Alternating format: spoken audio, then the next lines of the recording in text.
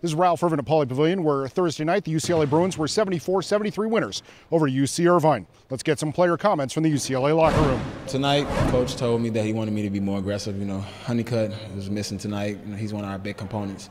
So he told me I need to be more aggressive and just really, he feels that I'm a scoring guard and I should really be more aggressive so that aggressiveness will get my teammates open and I can pass to them. And tonight we did so. We played a really good team.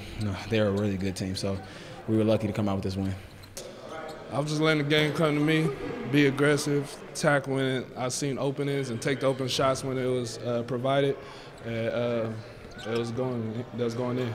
Obviously, we didn't win by as much as we would like to, but it was good to get a win going into the Christmas break. And I know we're all going to enjoy our rest and then come back ready to prepare for the Pac-10. I feel that we had times where we could have taken the lead to a higher level, but we didn't. We have to work on really stepping on someone and getting them down and coming out with this win. We didn't want to go into Christmas and into the conference with an L, so we just stuck through it, pulled it out. It was an ugly game, but at the end of the day, we got the W. We've been going pretty nonstop here for a while, and 2 days of rest on your legs really means a lot, and it'll also give us a mental break from the season, and I think that will be important for us. You need to get a win going into Pac-10 tournament because the Pac-10 is really well this year. They're really good.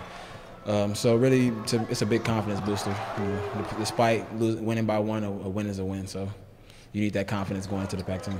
Once again, the Bruins 74-73 winners over UC Irvine. UCLA is back in action next Wednesday when they host Washington State in the Pac-10 opener. Of course, the best news and notes on UCLA basketball. Get it all right here.